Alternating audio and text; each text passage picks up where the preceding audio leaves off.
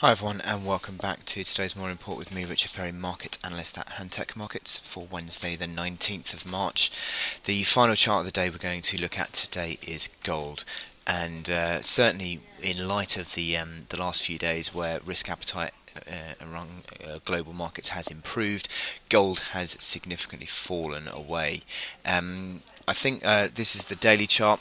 Still, this is just, I think, a correction within the big uptrend that we've been developing since December. You've also got, I think, very close now is the 21-day moving average. Now, this has been the basis of support throughout 2014. It's been used on numerous occasions as the basis of support, and once more I think it now could be that basis of support. 1343.26 is the current level of that 21-day moving average, and that is certainly an indicator we need to keep an eye on if that starts to break down. The uptrend currently on this chart comes in around about 1325, so there is still scope for a correction within this current uptrend. As I said yesterday, the breakdown, keep an eye on the RSI, which has now, once, as I said, broken below that 60 level, which was sort of the level that it reached through the recent correction. Is now below that, which certainly gives us a warning signal. Also, the stochastics falling away, that also gives us a warning signal. So we could ultimately see this correction go further within this uptrend. As I said, 1325 is basically where that uptrend currently comes in on the daily chart.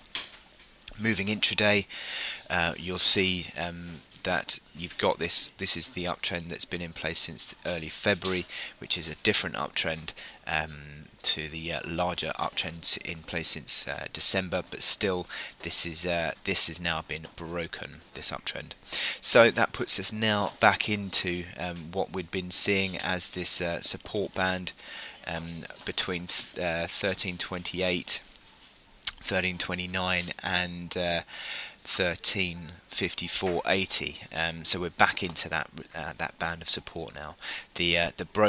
Since I've written the morning report, the 1350 support has been breached, which now suggests that we're going to get a test of that 1337 is the key sort of support band within that, but you've also got this support around 1345, so just bear in mind for those two levels there.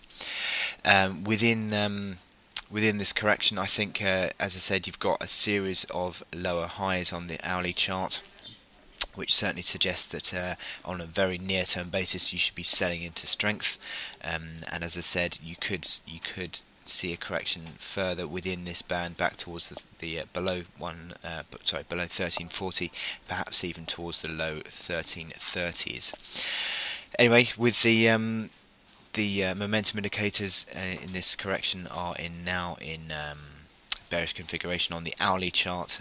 The MACD lines didn't even get anywhere near the neutral line before. They have now just turned lower again, so that suggests downside pressure is remaining on this chart. But certainly I think on the daily chart we need to be watching out for this 1343 21-day moving average, which has been so often used as the basis of support.